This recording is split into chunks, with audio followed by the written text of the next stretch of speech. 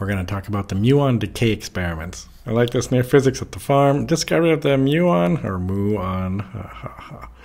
So first of all, what is the deal with this right here? So muon decay, what these are, first of all, this is what provides evidence for time dilation and length contraction.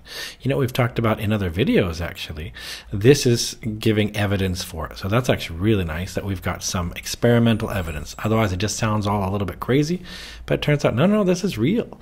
So this is really important here to know. So what are muons? Muons are subatomic particles. In fact, they're called leptons.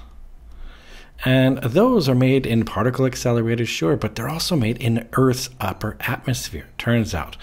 Just naturally they form, well, it turns out they form from some other particles that are reaching us from other stars and other places, but basically they come in here and around 10 kilometers high in the atmosphere, turns out they're made. They can be formed there. So they're formed about 10 kilometers, above the surface. And their speed is about 98% the speed of light, so pretty fast. And the average lifetime of a muon, this is really important here, is that it's 2.2 microseconds, so times 10 to the minus 6. Okay, so what can we do with this? Well, we can figure out then, hey, these muons, then how far will they go in their lifetime? Like how far will they actually travel? So let's use this equation of the speed is just equal to distance divided by time, for example. And let's just try to get distance by itself. So we'll just get d equals, and it'll just be v times t. So the speed times the time.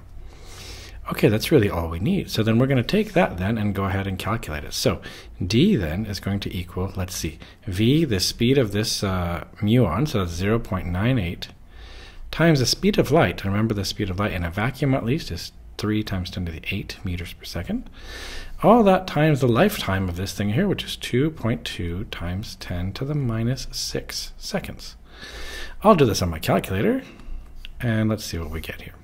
So I want to go 0.98, so I'll do that first, 0.98.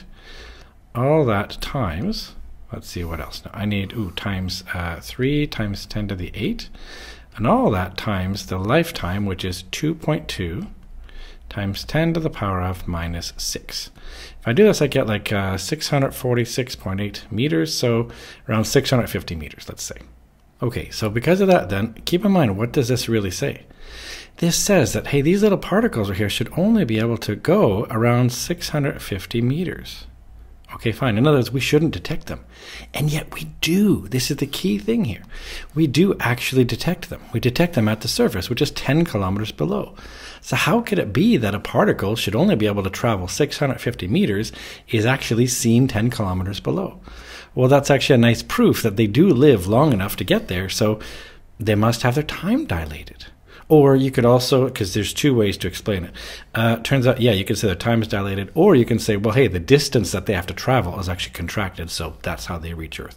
Either way, it turns out, those give you a really good experimental evidence for the tenets of special relativity, or at least the results of it, which tell us that there is time dilation and there's length contraction.